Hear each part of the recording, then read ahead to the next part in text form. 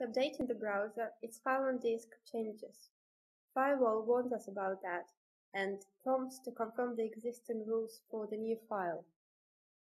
As we know that it was us who replaced the file with the new one, so the new file on disk must be correct and wasn't modified by malicious software, we confirm the existing rules.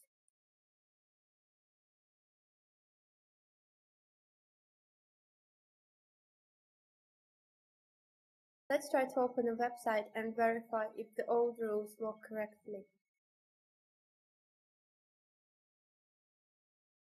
As you see, Firewall functions properly. Sometimes we need to use rare protocols for network access. For example, when we download files from websites. Let's try to download one of the Dr.Web products.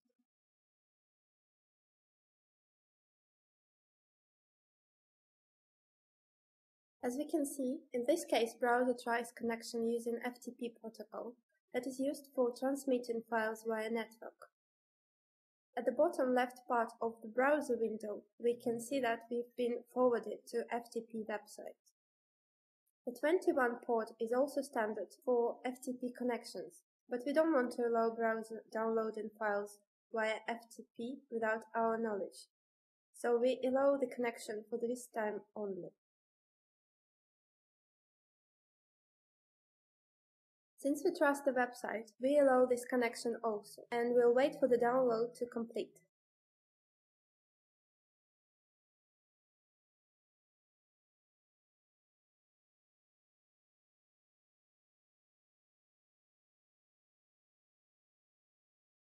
Everything seems to work fine.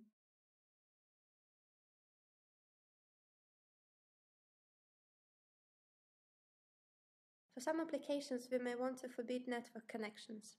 Examples are Windows Media Player and Microsoft Office products. Let's run the player. Media Player sometimes downloads details on our music files or movies from network, but usually we just wanted to play them, so we'll create the rule which will block network access for the player.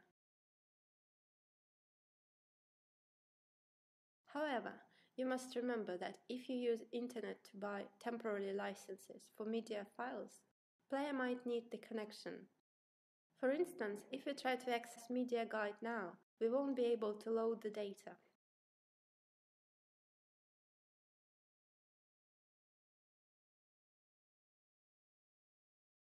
To access, we have to change the rule. For this, we should go to Firewall settings once again. We've already switched to administrative mode, so we can see the settings right away. In this case, we want to change the access rule for the media player itself, so we need the first list of rules. Here we locate the rule for Windows Media Player and allow all network connections. We change the rule accordingly, allowing the player to establish network connections. Then we save the changes.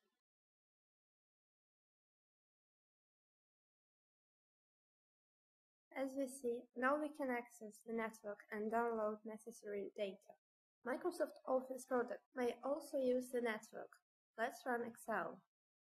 Excel connects to Microsoft website for updating information in its online hub. We're not interested in the updates all the time, so we create the rule that will block the connection.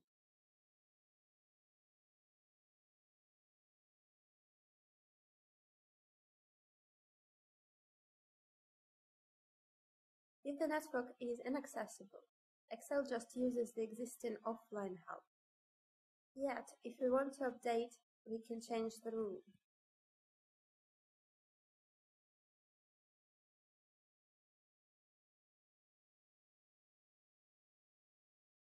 Here locate the rule for the help viewer and allow it all connections.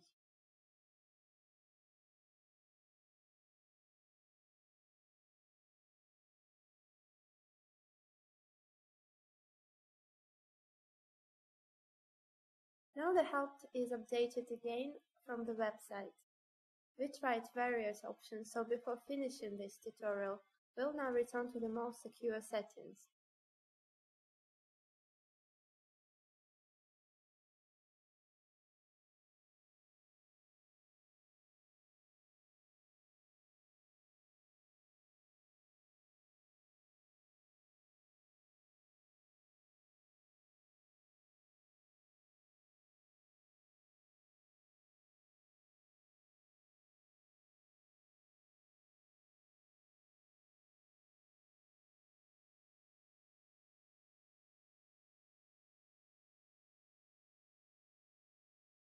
We hope that this video will make configuring Dr.Web Firewall easier for you, and thank you for watching.